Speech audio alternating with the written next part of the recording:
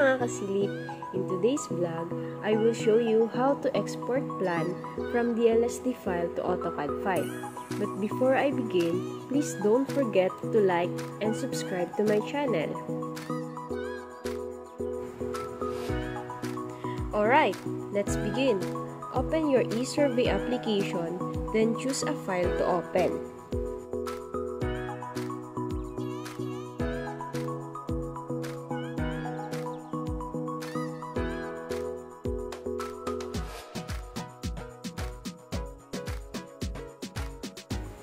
Alright, as you open the DLSD file, it will display your plotting of the lot with indicated lot numbers, adjoining lots, and its area.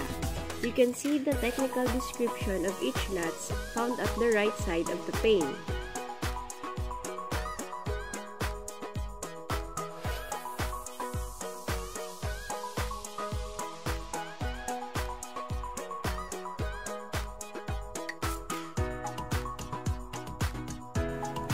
Look for the Tools tab at the upper corner, then click the Export Plan.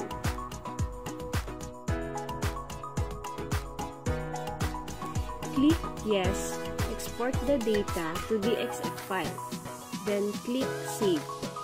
The file will be saved as the DXF file format that can be opened in AutoCAD software.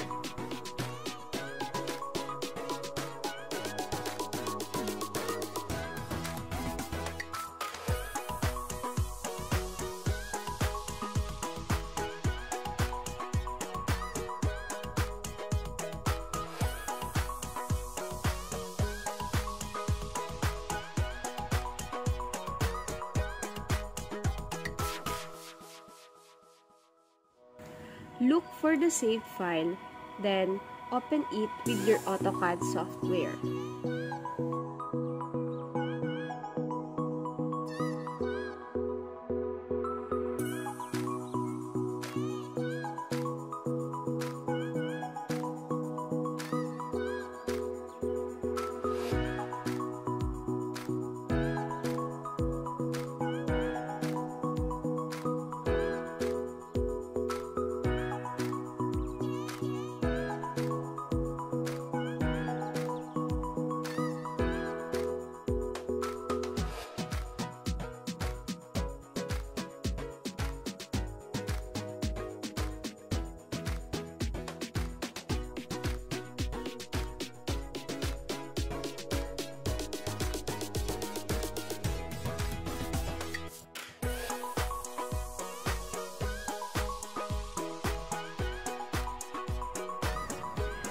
That's right.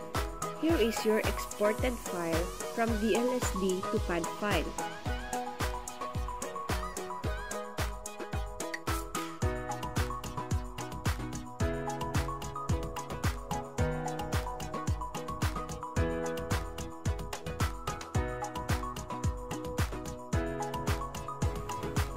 Appearing are the technical descriptions of each lots, adjoining lots, and lot numbers.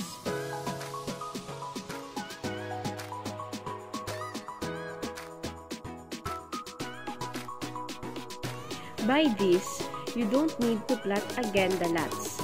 You just have a copy of the DLSD file, then export it to CAD file.